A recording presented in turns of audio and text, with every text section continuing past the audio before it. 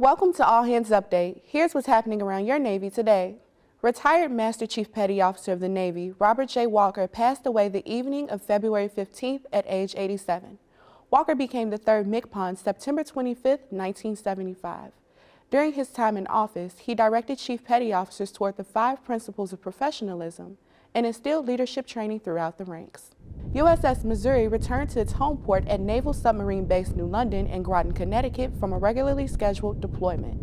The crew was deployed to the European Command Areas of Responsibility, where they executed the Chief of Naval Operations Maritime Strategy. USS Carter Hall was conducting training and qualification operations in the Atlantic Ocean when they received a bridge-to-bridge mayday call. Bravo Zulu to the crew, who rescued 5 fishermen 60 miles off the coast of Virginia after responding to the distress call. You can read more about what's happening around your Navy at Navy.mil.